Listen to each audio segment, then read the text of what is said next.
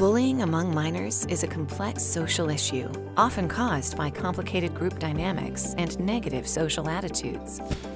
A multi-level approach aimed at individuals, families, schools, and the wider community can help prevent the long-lasting consequences of bullying and promote positive interactions. While schools can create a place for minors to thrive, individual therapy can change adverse thought patterns. In addition, parenting training enhances a minor's personal development. Discover more in our toolbox.